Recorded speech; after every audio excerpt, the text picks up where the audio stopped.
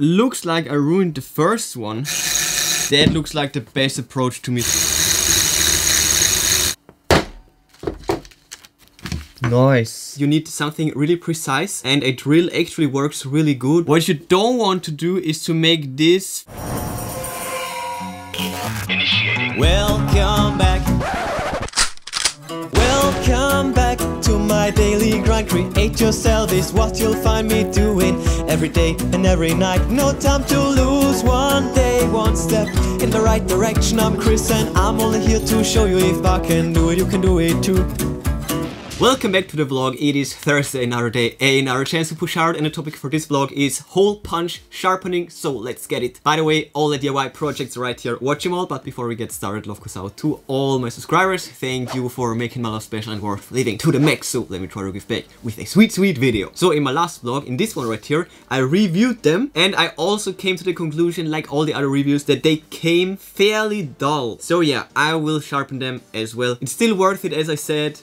Links in the description. Let's sharpen them up. I do have this one, this big one. Well, all the other ones will fit my drill, but this big one won't. So I will need to get out the big guns, this motor right here. Because this motor has a chuck. So this will easily, well, not that easily, but it will fit the 12mm thing as well. Yeah, the big one is a problem for sure. But if you stay small, you can easily do this with a drill. Okay, that is not good. Let me try something else. It's really hard to get this to run smoothly, so I will start out with a small one. Oh yeah, this is way better. Small one is easy. Yeah, that is perfect. Let's go. This needs to run smooth. Look at that. These are diamond. Let's try this one. 400 grit.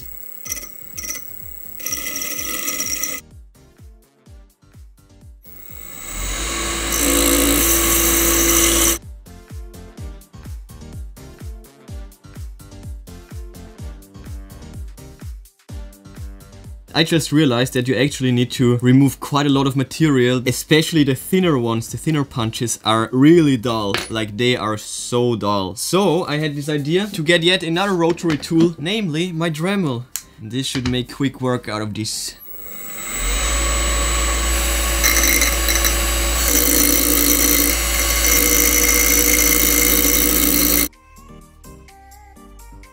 This thing works even better.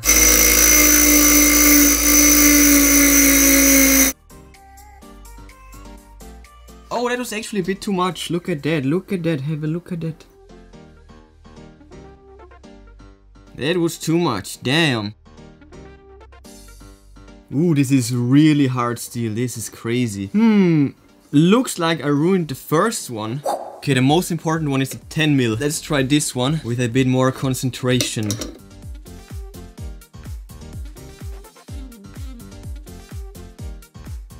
Oh my goodness. So if the thing doesn't run smooth, there is no chance that you can get a good edge. No chance. Let's try this drill right here. That's not too bad.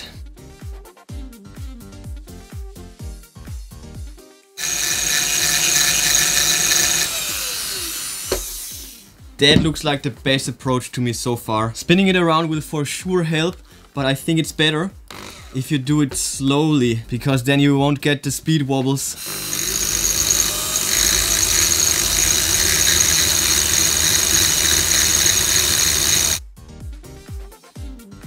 Okay, this is already looking good to me. And then the sharpening, like the real sharpening with the fine grit.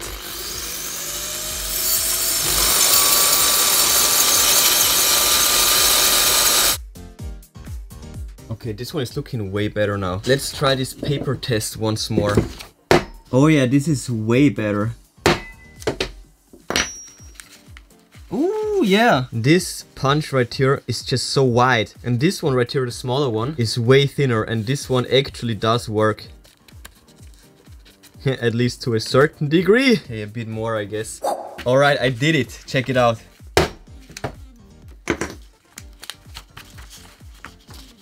This one, the 10mm one, has gotten uniformly sharp. It now has a pretty clear hole outline. I also went over these sharp edges right here, and that's what the cutting plane looks like.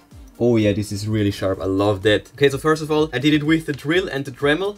Slow rotation. Then I switched over to this 1000 grit, I think. I did that a few times, and then with a bit of sandpaper, actually this one, also on the inside. And all of that really seemed to make the difference. This thing is not razor sharp, but it's also not too bad.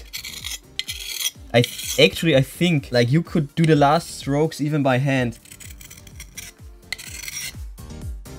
And my sharpening angle was actually 45 degrees, because this won't fray the edges. Nice. Oh, this is even better now. That's the hole right there. It's not too bad. Okay, this is definitely possible. So what you don't want to do, this is the thing right here, okay? What you don't want to do is to make this flat, flat, flat, flat, flat, because then you will fray the edge. This will get so thin, this will just break off. You should actually keep this. You keep this angle right here. You just take away from this, which is a bit more than 45 degrees. It's like 60 degrees. And then on the last thing, then you have this basically. Oh, actually this.